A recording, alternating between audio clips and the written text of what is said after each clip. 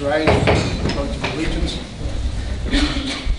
I pledge allegiance to the flag of the United States of America and to the republic for which it stands, one nation, under God, indivisible, with liberty and justice for all.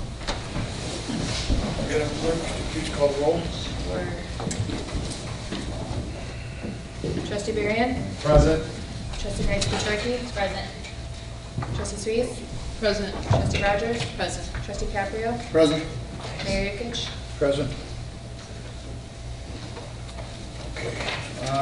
Are there any amendments to the agenda? Okay. Is there a motion to approve the accounts payable for the period of May 27th, 2016 through June 21st, 2016? So moved. Trustee Berrien? I'll second. Trustee Suisse? Is there any discussion? Okay. All in favor? Aye. All opposed? Motion carries. Do we have a treasurer's report? Yes, we do. Okay. Thank you. I have the treasurer's report for May 31st, 2016. It's the first month of the new fiscal year. It shows the general fund with a cash and investment balance of $4,494,328.70. The special event fund had a balance of $64,385.61. The environmental fund had a balance of $59,692.60. The motor fuel tax fund had a balance of $2,664,711.10. Park and Recreation Fund had a cash balance of $2,649,598.89. The Debt Service Fund had a balance of $1,517,901. The Capital Project Fund had a cash and investment balance of $2,738,093.09. The EAB Tree Replacement Fund had a cash and investment balance of $483,688.71. And the last fund, the Bond Fund, had a cash and investment balance of $15,100,688.42 for a grand total, all funds, $29,773,088.12. And that concludes my report. Thank you, John. Does anyone have any questions for John? Okay. Public comment next.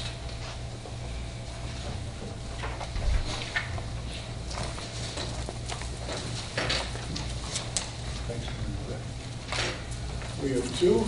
First would be Glen McClary. Glen McGarry from Homer Glen. I'll keep my comments to less than a minute. I'm reminding you that the Lamont and Homer Glen area Chamber of Commerce, we're official now, is having Joliet Slammers Night, July 28th. That's a Thursday. Tickets are $10 each.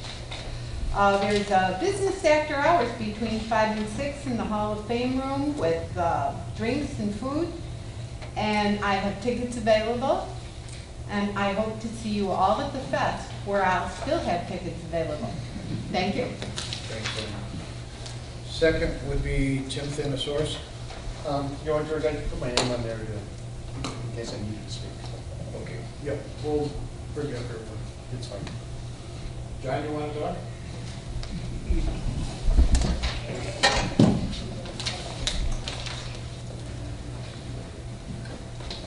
Yeah, I didn't sign in because I didn't think I was going to say anything. But anyway, I was going to bring up the same thing I said at the committee before this about the sidewalks on Bell Road, which is, they had talked about that, you know, and I'm a proponent of having sidewalks in new subdivisions and new buildings, whether it be commercial or residential. I also would, when I read a copy of the agenda, I don't know, for some reason, I always thought that the name of the people that were going to be and the business that was gonna be talked about was printed in the agenda, so that when, if I read it a day or two before I come to the meeting, I wouldn't know if these guys are gonna put in a drive-through, you know, shop or what, you know, other than it's a drive-through. Is it for coffee or is it for smokes?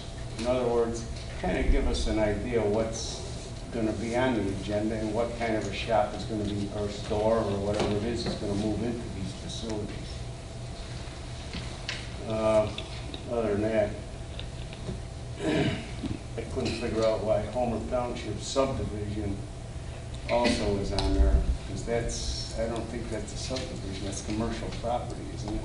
Not a subdivision property, but I don't know. All right, other than that, I think I mentioned that, you know, there's a couple things I didn't, you know, and I did question, I thought that there was gonna be a new entrance put in there, but there isn't, which I think is good. Thank you. You're welcome, John. Thank you.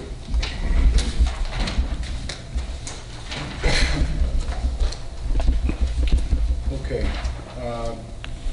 John, actually, are you thinking of Homer Town Square instead of Homer Township? Because that's where Chipotle's and Starbucks is going to be. That's not, it has nothing to do with Homer Township. Are you looking at line number 1? Legislation in there? You're right, Homer Town Square subdivision. That's where Chipotle and Starbucks is going to go. Right. So, But I didn't realize subdivisions could be in commercial and industrial properties. subdivided. Says here, a subdivision. Well, but not in that sense of the words. It's not houses.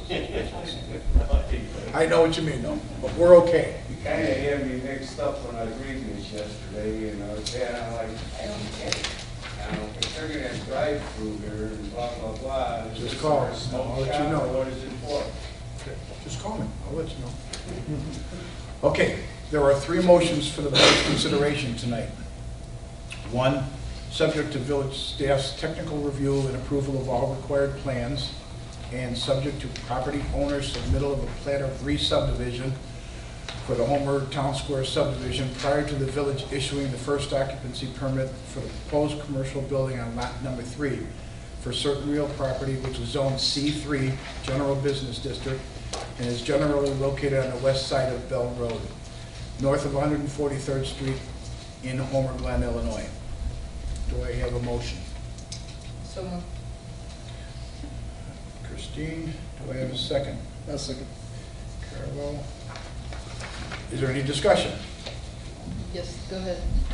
Brad, did you want to? Go ahead, Brad. No, I was just going to ask Director Schwartz to maybe give him, I know you probably did this half hour ago. But Trustee Suisse, if you've got a question in the meantime, I was just going to ask him for an overview. Oh, go ahead. In your packet is a series of attachments. They're asking for approval of the final development plan for Lot 3, which includes the site plan, the architecture, the building elevations, the landscape plan. Essentially, it's considered an amendment to a prior special use permit, which was granted for the overall shopping center. And so this is an amendment to allow a new building. There never was a building proposed for this site, this outlot.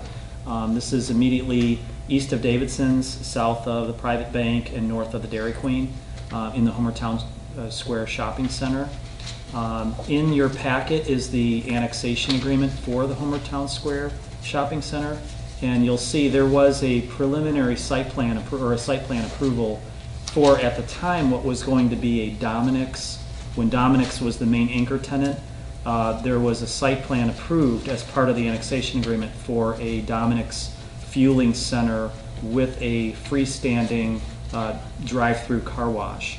Obviously, that site plan is a moot point now because you have a proposal in front of you this evening, which is a 2-unit retail commercial building, which will happen to have 2 tenants. There are signed lease agreements with Starbucks, which would have a drive-through on the southern tenant space, and a Chipotle restaurant, which would be the northern tenant space.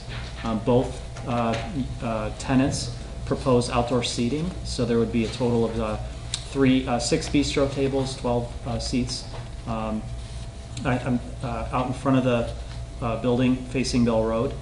So you have 3 actions in front of you. One is the change to the special use, which granted the shopping center zoning, and then also the final development that's included with the final development plan for Lot 3. And there's a separate action that would be needed for the drive-through facility for the Starbucks. That requires a special use permit under your zoning ordinance, as well as a special use permit for outdoor seating, which is required under the zoning ordinance. There are I won't summarize, or I'll summarize. There are listed in your packet 8 deviations or exceptions to the village bulk requirements, which are listed in the packet. They're asking, the primary one is the on-site parking reduction from 41 spaces down to 31. As I indicated in the previous presentation, there are 796 parking spaces today at the shopping center. Under our code, they're required to have 715. So they're 81 spaces above or surplus what they're required to have. So on site, they will be short 10 spaces, but through the shared parking easement agreement, which was recorded previously, the applicants have already provided legal cross-access and shared parking with the rest of the shopping center. Staff does not have any concerns about that. And even accounting for the ultimate widening of Bell Road, which could potentially result in the loss of parking spaces along the entire shopping center, there is an overage in the code of 81. So it's nearly a net balance. And in fact, the applicant has indicated that they have room within their site to possibly reconfigure, restripe, adjust some drive aisles and things, so that even with the worst case scenario that Bell Road, the project does impact their existing tenants, that they would still be above and meeting the village's code required parking. The other variances relate to the fact that the shopping center predates the village code, and they're looking to have some reductions in the yard requirements. So for example, there's a 30-foot grassy yard requirement between a parking lot and a property line, and they're at, the dimensions are in your report, but they're less than that, because they're trying to match the existing shopping center while also accounting for the ultimate Bell Road widening project. So they're pre-planning. And then the last thing, the architecture. There's a small sign setback variance as noted in your report. I think it's from 15 feet to 10 feet on one side and 15 feet to 4 feet on the other. There's also the building elevations are essentially matching the buildings that are out there today. And in fact, they have more brick on the new building than the existing shopping center. They're providing the EFIS or man-made stucco material, which are the beige areas there on the color exhibit, as a backdrop to the signage.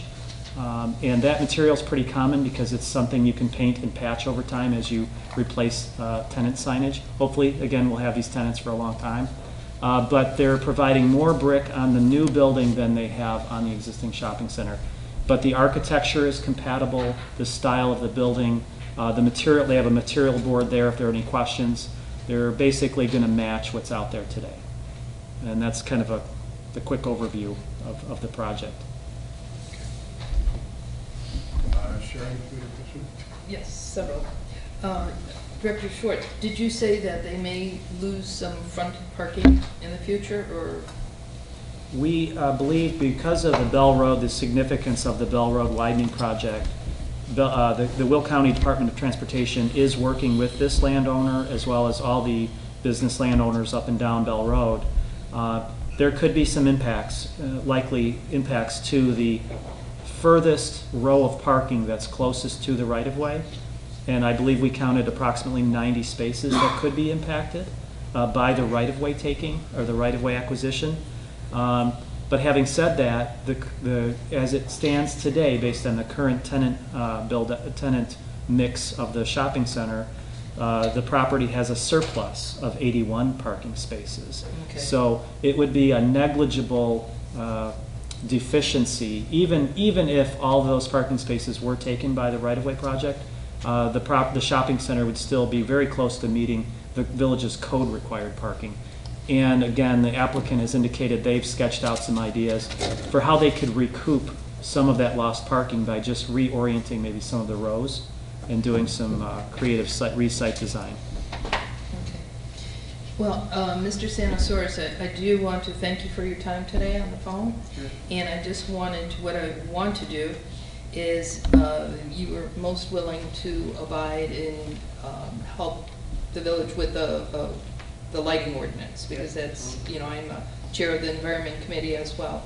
And actually, I didn't know we were not doing reports today, because that was going to bring up our stargazing event with the lighting aspect. So, and so to avoid future complications, I would like to amend the motion to add on to number 1, because there is requirements, because this property is little over an acre, and so there's lumen requirements that have to be brought down. And I know, like on your schedules, you had 40K, which is 4,000 Kelvin, and that we require 3,000 or even less. I did not know if you knew that there are amber LEDs out there that doesn't. Maybe this company you're using, you might want to look into that too. And I also had a question on the schedule. There was 8. I don't know. Are those bollards? No, we're not going to use any of the bollards. Those are not. There's not going to be Bollards, I mean? Yeah. No, there's not going to be. Okay. All right. So the motion that you read, Mayor, the only change, and 2 changes maybe, where it says including certain variations. I don't know if we have to refer to 1 through 8 to make that very clear on page 5 and 6. Those variations to add on as listed on pages 5 and 6. They were doing all the parking variations, the sight vision triangle for the trash, if we need to list that there. And also number 1, I would like to amend the motion to read, subject to village staff's technical review, approval of all required plans, and in compliance with the village's exterior lighting ordinance. And then we go on to number 2. Okay. We have to re-motion. Well, if it's accepted by the, Christine? if you're willing to accept that, whoever seconded is willing to accept that amendment. Sure. I can second. Okay. Sure, and if I could just clarify something too. We certainly could have, when we drafted the first ordinance, number 21, 16-21, listed all of those in the ordinance, and we could still do that before they're signed. But I think it's covered under section 3 that talks about the final development plan being approved, because they're sort of tacitly implied in the fact that if you approve this development plan, those variations are there. Okay. So, well, as long as they know that we're working with them on that too. I did have a question as well on cross-access. Is the village, are we trying to facilitate something? It says that on a cross-access from Menards and Mr. Thin Source's property, that they're supposed to join the 2 stubs together.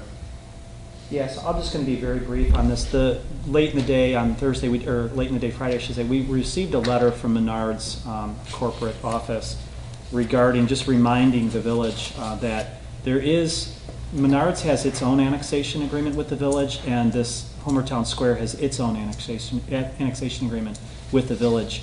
And the timing of those annexation agreements came at a time when the village was really desirable. It's desirable to bring them into the village, and they willingly did come into the village. The annexation agreement, if you read the language, it really just says that the parties will work cooperatively together to try and make this cross-access happen. And certainly the village staff will continue to work with both parties to see if there's a solution to that. There isn't a hard and fast condition per se in the annexation agreement that requires it at a date certain or by any one party. I think the parties have had several meetings in the past that were described as amicable. There's obviously a question of who would pay for what and what the timing would be. But the village is open to solutions to make that happen. We're not recommending, and the Plan Commission earlier did not recommend a condition as far as mandating the cross-access happen as a condition of approval for this last outlet development. Mr. Thanasaurus, on the property, how far does your property go before it attaches to Menards? It's the entranceway, the north entranceway is on our property, and the lot that's vacant becomes Menard's property. There's about 10 feet. Right. Okay, so you're looking at 10 feet? Correct. The way it was written, is it just each one doing their part to install the cross-access? If he only has 10 feet before it becomes Menard's property, does Menard's plan on doing the balance of it? That remains to be seen. There's a little bit of design work that still has to be done. What I was going to try and show you on the map here is an overview. If I can just get right back to where I was. There we go. Do we need the lights down? Is the board able to see the screen? Can I just maybe turn one set of lights off? Yeah, you can turn the set off. Yeah, thank you for taking that board down. All set. Probably the other one. I think a picture is 1,000 words, so we'll show you briefly. So can everybody see the screen there? It's an aerial photo of the northern part of the Homer Town Square Shopping Center, which I'll use the arrow to show you. This is their retention pond. There is a parcel of land with the east-west section of roadway already constructed. That parcel of land actually belongs to the village, and that section of roadway belongs to the village. At one point, there was a plan to extend that road west across the ComEd right-of-way and into a residential subdivision that has a stub street kind of waiting for it. That never happened. The properties to the north, the two here, are outlots that are owned by Menards. There's an outlot here and an outlot here.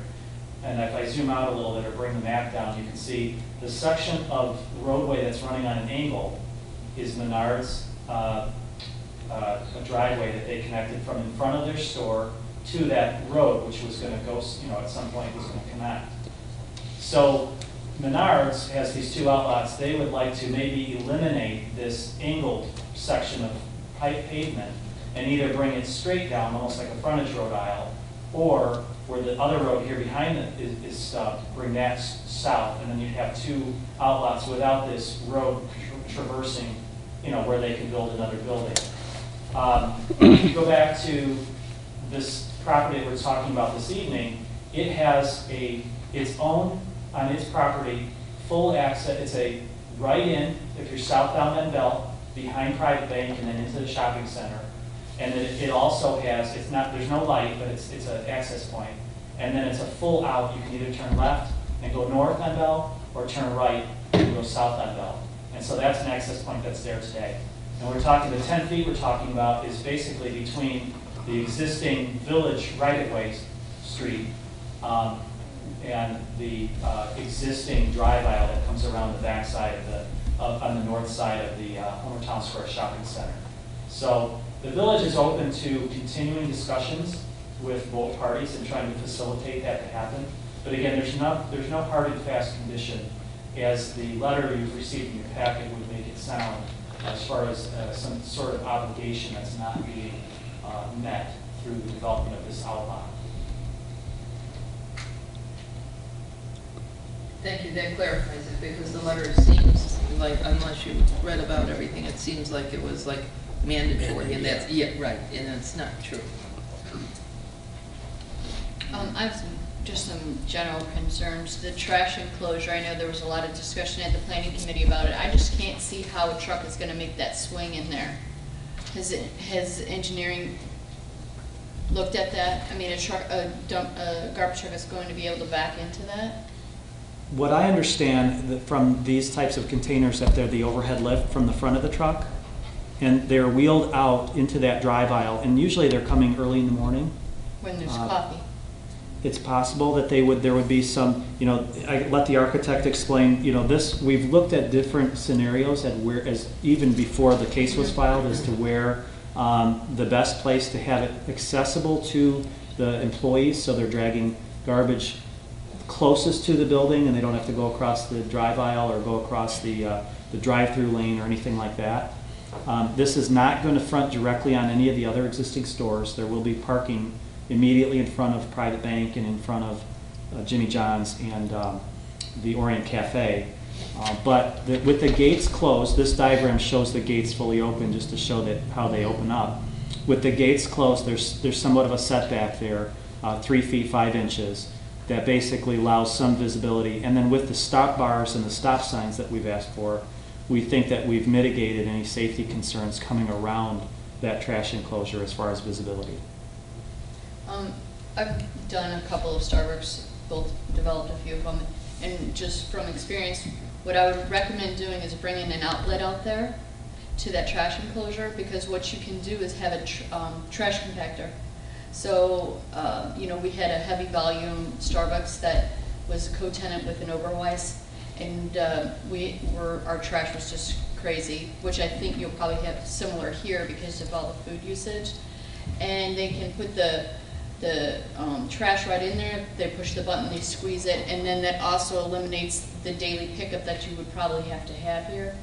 I would just bring it out there and stub it in case you find that, because I've had centers where I've had to do trash pickup twice a day because it's gotten so bad. And then I know at the planning committee there was some discussion about garbage cans outside and things like that. And what I find is the complete opposite. It helps people clean out their car. It doesn't help them. They're not going to drink their coffee while they're ordering and then dump it. They're going to throw out their McDonald's that they had 2 days ago and put it in there. And then in the front where you have that outside seating area, same issues I had. If you have garbage cans out there, they get full so fast, and obviously only in the summertime, it becomes bee infested. There's just bees everywhere, and then people don't want to sit out there and eat, and you're fighting off the bees.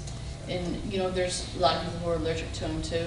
I would encourage you to keep the complete opposite of what the planning committee is. Keep the garbage inside, and I think even one of them had mentioned it basically turns in, because I do it myself. If I have my coffee or my drink from my lunch and I'm going through the drive-thru, I try to find the nearest garbage can. So you're just bringing garbage to that site as opposed to thankfully I don't see too many people throwing coffee cups out their window at the drive-thrus. I just don't see it happening. But I would just really, it wouldn't be anything for you to bring, and not, so that it's not an after fact, so that you're not, I'm not saying you have to put a garbage disposal in there now, but it is something that, and it's gonna keep the odor down because it's all enclosed. When you put the trash in, it's almost like at least the one that I had, you open it and you close it and it's shut all the time, and there's no way for garbage to overflow. You eliminate a lot of, if on a windy day, garbage flowing around in the shopping center. Was the And compactor hardwired? Pardon? Yes. It was hardwired? Yeah, that's why you need to think about that when you're building it now, is to bring that electric out there so that you're not cutting into the asphalt after the fact, doing it later. And I'm sure these are triple net leases, so it's just a pass through off to them anyway, and it's just going to keep the garbage down. You're going to save on maintenance cleaning out there because you're not going to be garbage isn't going to be flying out around there. The pickup, I think I had ARC Disposal who did it. The pickup it's going to be a wash at the end because you're not going to have to go out there every single day. But it's just something to keep in mind. Okay, thank you. Anything else? Okay. We have a city to vote. And just for the record, because there's 3 yellow highlights on pages 2 and 3 of your agenda supplement sheet. The Plan Commission vote this evening was 4-0 to recommend each of the 3 requests. Okay. All right, Madam Clerk, please call the roll. Trustee Caprio? Aye. Trustee Rogers? Aye. Trustee Sweet? Aye. Trustee Varian? Aye. Trustee Knights-Trachey? Aye. Motion carries. As amended. As amended. As amended. Thank you. You're welcome. Okay. We go to number 2. Is there a motion to approve ordinance number 16-021, an ordinance granting a special use permit for a drive-through establishment associated with a permitted use on Lot 3 in the Homer Town Square subdivision? I so move. Trustee Sweet, second. I'll second. Second. Any discussion? Madam Clerk, could you please call the roll? Trustee Nancy Aye. Trustee Barry. Aye. Trustee Sweet. Aye. Trustee Rogers. Aye. Trustee Caprio. Aye. Motion carries. Motion number 3, is there a motion to approve ordinance number 16-021, an ordinance granting a special use permit for outdoor seating associated with 2 permitted restaurants on Lot 3 in the Homer Town Square subdivision? Do I have a motion? Was that number right? I think you said 021, it's 022? Okay, I thought that's what they said. 022. Sorry. Sorry. I'll make a motion. Thanks, Carolyn. Is there a second? I'll second. Sharon? Okay. I'll second, yes. Any discussion? I just, I have some concerns over just the maintenance of it. Do we have any control over, how these things are maintained? Because again, I've seen that the coffee gets on the ground, now, the Chipotle stuff. That's my only concern, is just keeping up with the maintenance out there with that kind of usage. Jim, is it something that you would handle if it, or does, Mayor, we actually made that a part of our lease negotiations, that they are responsible for it, because we can't be there 24/7, they have to be, and they've agreed to it. They've agreed that everything inside of that fencing that we've allowed them to put on the outside, that they will maintain that. Power washing the sidewalks, cleaning it up on an hourly basis, making sure the garbage cans are removed. We even got to the point where I think they have to maintain like the umbrellas that they might put out there and things like that. So they'll take care of it. It's something that both entities agree to it? Yes. And then have they agreed to, like, if I have my coffee, I can go sit over at Chipotle's if there's no spots? How's that gonna work? They do not have that agreement. Yeah. That's not something they even, they're not talking to each other, but they do coexist in other locations, and they like each other, quite frankly. It's a very good usage for each other, the morning versus the evening type of thing. But I don't think they have those agreements in place company-wide. So they're responsible for their own pressure washing? They're inside the, I will wash the power washing on the sidewalks entrances into it. Mhm. They will take care of everything inside. Of the patio? Okay. One thing, Mr. Mayor, if I may add, just regarding the outdoor seating, this project is still under review, and we're doing technical review ongoing following any consideration this evening. Regarding the outdoor seating, we did not, and you didn't notice in your packet, any sort of site furnishing details. Staff, from our perspective, are deferring to the tenants, to the occupants, to the type of furnishings or seats. I would imagine Chipotle's seating would be slightly different than Starbucks. And so the question, could people sit, no one's going to really, I don't think there'd be any issue with someone sitting at one or the other. That would be between the two tenants. But in terms of the style of what you'll see out there, the railing is, the developer is proposing a railing consistent on both sides of the building. But we didn't have site details. That's certainly something we can look at if there's any concerns about it. But I wanted to bring it up and bring it part of the record because it's possible that the seating on one side of the building could look different than the other side of the building. Is that seating allowed to stay out overnight? Do you know? I think so. Yeah, they just leave it out. Just for the summer months. Everyone comfortable? Madam Clerk, please call the roll.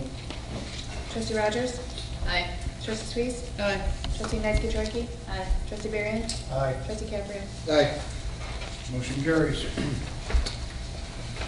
We were all set, guys. Thank you. Welcome to the community. Number 2, temporary liquor license for the for Greek for a Day Fest. Okay. Is there a motion to assign a Class E liquor license, temporary license, to Assumption Greek Orthodox Church located at 15625 South Bell Road, Homer, Glen, for the Greek for a Day Festival occurring July 23rd and 24th, 2016? That's so moved. Carla? Second. Christine? Any discussion? Madam Clerk, please call the roll. Trustee Caprio? Aye. Trustee Rogers? Aye. Trustee Sweet? Aye. Trustee Barrier? Aye. Trustee Nazarski? Aye. Motion carries. Last one, prevailing wage standards. Is there a motion to approve ordinance number 16-023, an ordinance adopting the required prevailing wage standards in the village of Homer, Glen, Will County, Illinois? Aye. Pardon me, so moved. Christine, is there a second? I'll second. Sharon, is there any discussion? Ann, could you please call the roll? Trustee Rogers? Aye. Trustee Sweet? Aye. Trustee Nazarski? Aye. Trustee Caprio? Aye. Trustee Barrier? Aye. Motion carries. Is there any old business? Is there any new business? Is there a motion to adjourn? That's so moved. Carlo, second. Second. Beth, any discussion? Nope. All in favor? Aye. All opposed? Okay, we're adjourned.